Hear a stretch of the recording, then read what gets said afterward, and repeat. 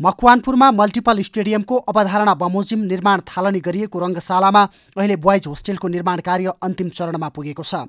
तत्कालीन प्रधानमन्त्री माधव कुमार नेपालले शिलान्यास गरेको रङ्गशालाको काम पटक पटक हुने सरकार परिवर्तनका कारण ओझेलमा पर्दै आएको छ। निर्माण कार्य सुस्त गतिमा हुनु र सरकार फेरिएपछि प्राथमिकतामा नपर्नु जस्ता कारणले रङ्गशाला कहिले पूर्ण रूपमा तयार होला भन्नेमा खेलप्रेमी चिन्तित छन्। गौरीटार नेसनल स्पोर्ट्स एकाडेमीको रूपमा जुन किसिमले सुरुवात गरियो त्यसलाई 5 वर्षमा पुरा गर्ने भनिए तापनि अहिलेको जुन गतिले काम भइरहेको छ, जुन स्टाइलले काम भइरहेको छ, त्यसले 50 वर्षमा नि त्यो पुरा हुने देखिँदैन। तर त्यो बन्नु अत्यन्तै जरुरी छ।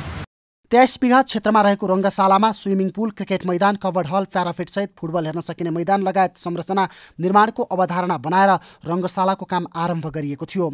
सरकारले निर्माणाधीन रङ्गशालालाई खेलकुद विश्वविद्यालयको रूपमा अघि सारेको छ। नेपालमा अहिले स्पोर्ट्स युनिभर्सिटी छैन।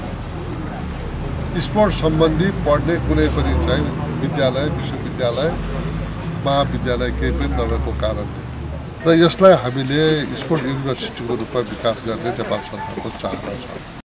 खेलाडीका लागि आवासीय सुविधा सहितको बोइज होस्टेलको निर्माण कार्य करिब सम्पन्न भएको छ।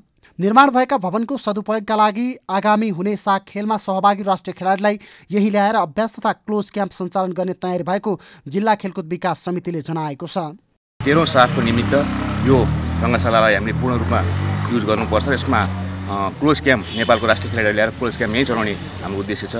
रङ्गशालालाई एकाडेमीको रूपमा मात्र नभई खेलकुद विश्वविद्यालयको रूपमा अघि बढाई सम्पूर्ण खेलको अभ्याससहित पठन पाठन गर्ने किसिमले डिपिआर तयार भएको परिषदका इन्जिनियरको भनाइ छ। एकाडेमी मात्र नभइकन पछि यसलाई युनिभर्सिटीको रूपमा विकास गर्ने हिसाबमा यहाँ स्पोर्ट्स सम्बन्धी सबै फेसिलिटीहरू फेसिलिटेट हुने गरी मास्टर प्लान तयार भएको छ।